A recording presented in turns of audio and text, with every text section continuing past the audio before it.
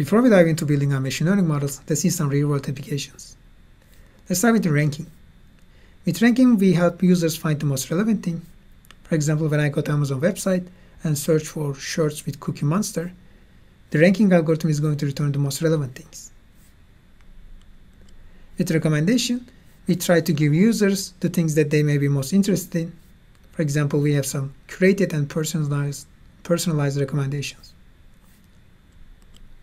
With classification, we try to find out the real or correct category. Here's an example about product classification. With regression, we try to predict a numerical value. For example, there is this example of predicting sales of certain products.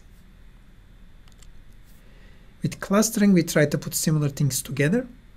For example, we can use clustering to find close matching for near duplicates. With anomaly detection, we usually deal with some uncommon things and we try to find them. For example, there is this example about fruit freshness from Amazon Fresh, where we try to find some decayed or damaged products.